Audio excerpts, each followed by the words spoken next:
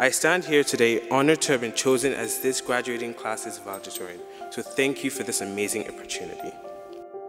When I first got to CIC, I used to be quiet, I used to not talk to people, I used to keep to myself, and now I'm here, right? I'm taking a video for CIC and I've become the person I've wanted to be for so long.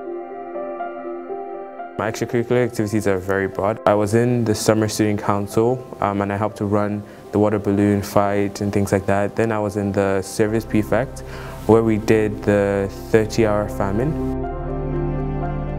I was also a part of the rap team. So prior to the RLP team, there was a rap team. And as a part of that, we helped with residence activities.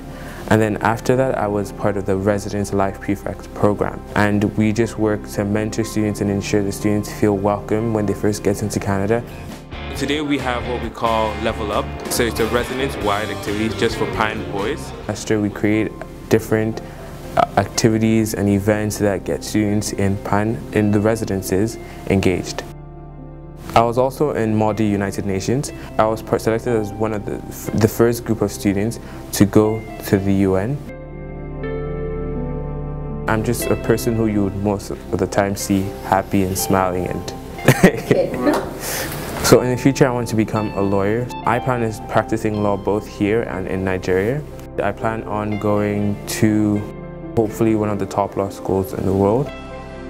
So I think CIC is an avenue to help improve yourself in every aspect, both academically, physically, socially, and just in every way. In the 3 years I've spent at CIC, I have changed from that small, little, shy boy who would never be able to stand in front of you all, delivering a speech, to the person I am today, standing here on this podium speaking to you. Because you would be surprised what you will learn, and you'd be surprised the experience you would have. I say come here with an open mind, come here ready to learn, come here ready to give your best, because if you give your best, I know that you can all do it too.